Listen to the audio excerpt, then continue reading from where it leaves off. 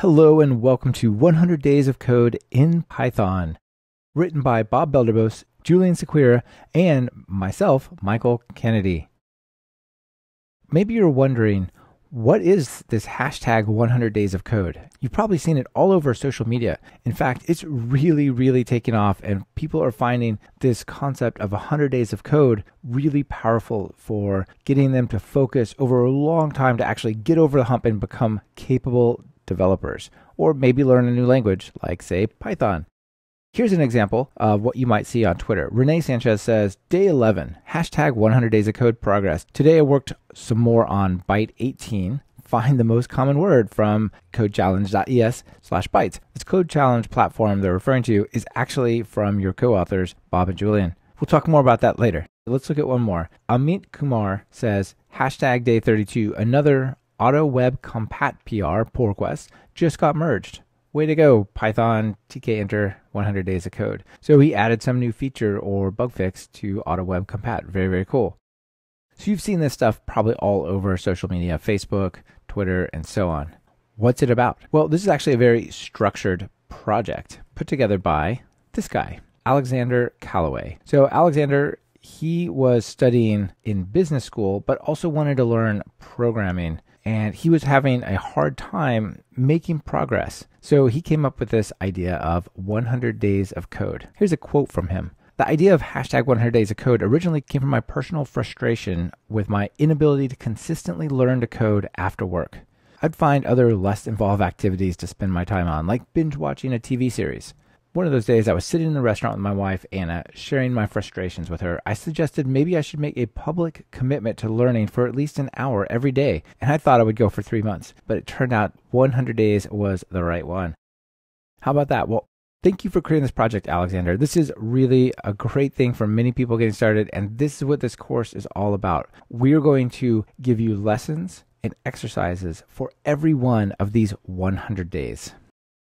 We're going to cover so much content in this course. It's going to be amazing. You'll learn many different things over these 100 days of code. In fact, there's so many, I can't really enumerate all of them. It'll just take too long. But I do want to give you a quick sampling of what we're going to cover. We're going to talk about collections, lists, dictionaries, working with them. We're going to test our code with PyTest and make sure we build reliable apps. We're going to create games, Dungeons and Dragons style, with classes and inheritance and object-oriented programming. We're going to deal with errors and proper error handling in Python. We'll do logging to keep a history of what our application has done.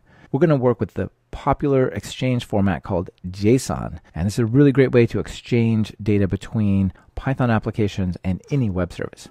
Speaking of services, we're going to learn how to call JSON-based web services from Python. And if there's no service, you can still go to the website and do web scraping. You can turn any HTML page, anything on the internet, into a data source using web scraping.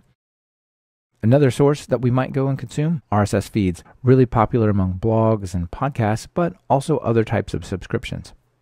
We're going to use the Twitter and the GitHub API to interact with those services automatically from Python. Want to send an email? Maybe a new user registered for your site? Well, we'll see how to do that as well in this course. Excel has got to be the most popular database in the world. It's not really a database, but people use it like one, and you may need to program against it. Turns out we have the trick for you right here. Want to automate something on the web? Go log in here, navigate over there, click this button, make that thing happen. We'll see how to do that with something called Selenium. You want to write a web application? Well, we'll do that with something called Flask. It's probably the easiest way to write a web app in Python. SQLite is a database built into Python. It's what's called an embedded database, and you'll see how to program it either directly or from what's called an ORM, from SQL Alchemy, where you create these classes and you map them to objects in your database. So we'll have a couple of places where we talk about SQLite and relational data.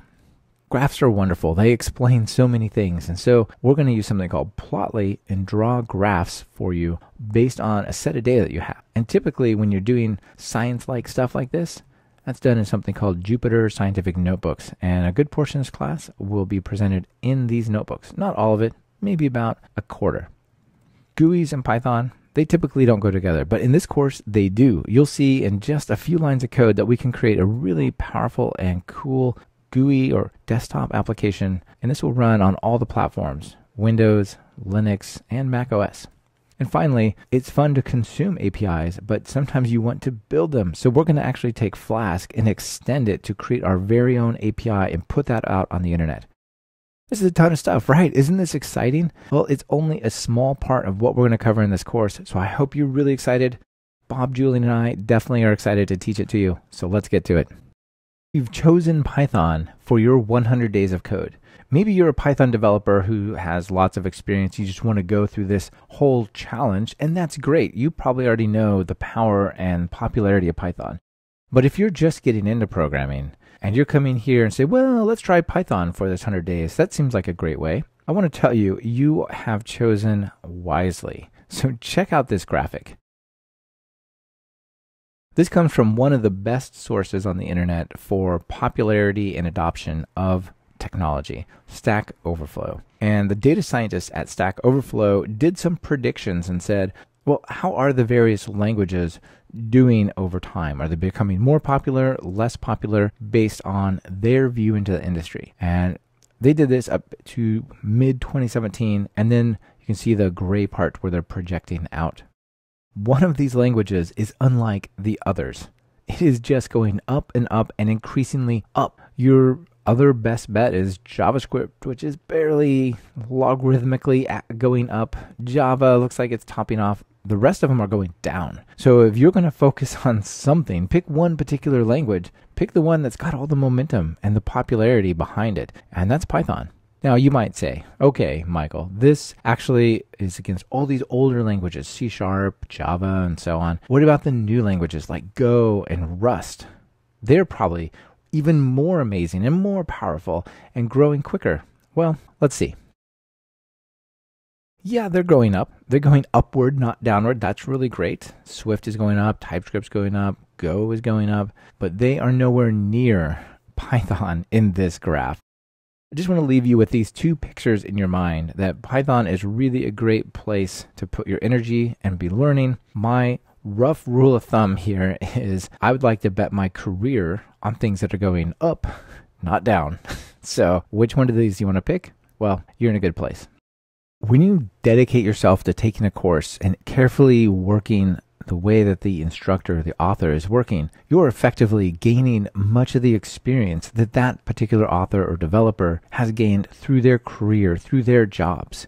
This course is special because it's taught by 3 people. That means you get 3 experiences in one, and this is super valuable.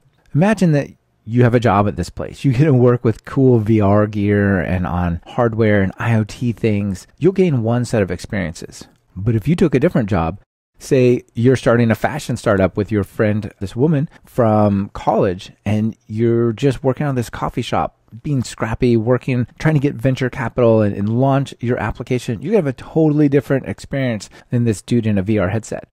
Or maybe you go the corporate route, work at Microsoft like this guy here. He's, working on some new programming language tooling around Python. These are all super different experiences. And these experiences are very positive. They give you a different perspective and more perspectives on programming. That's awesome.